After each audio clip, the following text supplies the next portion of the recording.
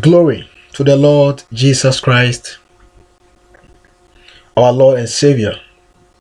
Now, I want us to look at something very important regarding the issue of the conversion of the popular American and global celeb by name Kanye West, Mr. West, Kanye West.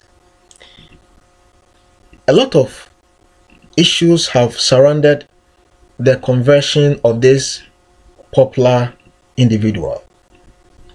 There are lots of Christians who are so happy that such a person who was involved in secular or worldly music has now converted into Christianity,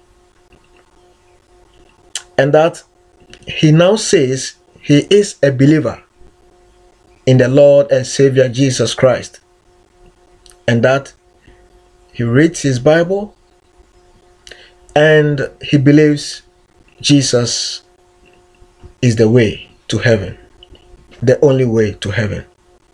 Of course, it is not surprising that there are all kinds of ideas. There are some who say, leave him alone. It is just a publicity stunt.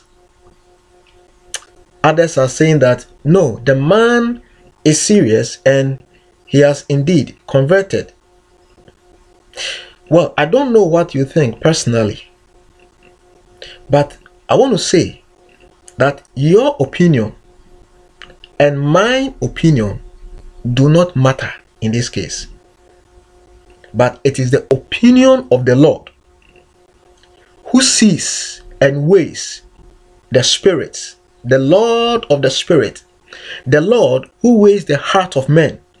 He is the only one who can determine the genuineness of the conversion of Kanye West. And so therefore, what do we have to do? We need to go to the compass of life, the Bible. If you go to the book of Mathew, chapter 13, verse 30, let both grow together until the harvest, and in the time of harvest, I will say to the reapers, gather ye together, first the tares, and bind them in bundles to burn them, but gather the wheat into my barn.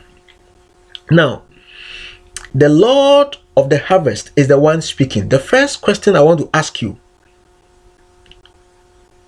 if you are grappling with the issue of Kanye West conversion, I want to ask you, are you the Lord of the harvest? You are not God. You are not Jesus Christ. Therefore, listen to what the Lord of the harvest said. He says, allow them to grow together. Allow them to grow together. I don't want to go into the historicity of this story, but it's like they thought that an enemy has come to sow into the good plants. But the Lord said, allow them to grow together. Now, this is a gentleman who is moving around, going to the prisons, going to all kinds of places, sharing the gospel, preaching to prisoners and people. In fact, he is moving to places many of you Christians cannot even go. You are not his judge. Allow him. Allow him. He says he is converted. He's a Christian. You cannot judge. God knows. Whether he is serious or not, it's not up to you to judge. Leave him alone. The Bible says, let both grow together. If you think somebody is good, somebody is bad. If you think it's not all right, allow them to grow together. Okay, gather ye together first the tares, and bind them in bundles to burn them, but gather the wheat into my barn. Let both grow together. At the right time, it is the Lord who will determine what is wheat and what is tare. Only God knows.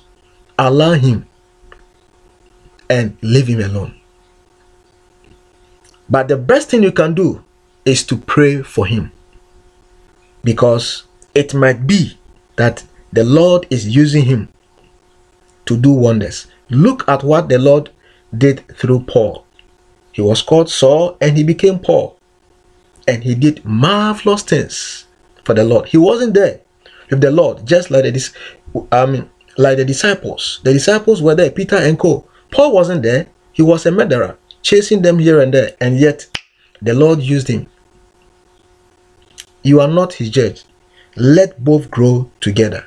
May the Spirit of the Lord be with and strengthen you and encourage you wherever you are. May God bless you, and let us keep praying for him.